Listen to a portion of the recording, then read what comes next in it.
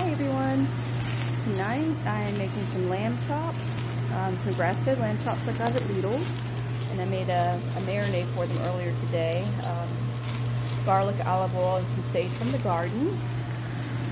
I have some risotto that I'm going to do with my mushrooms, which I sauteed, and some lemon zest.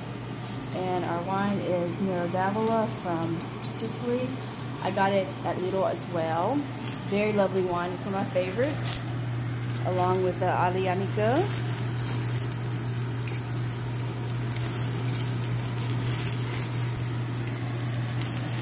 It's hot. We are cooking on the Platinum Char-broiler. Absolutely love this range. It is fabulous.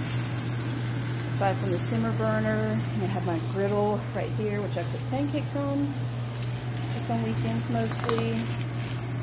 And then the inside of the range, here's my drip pan.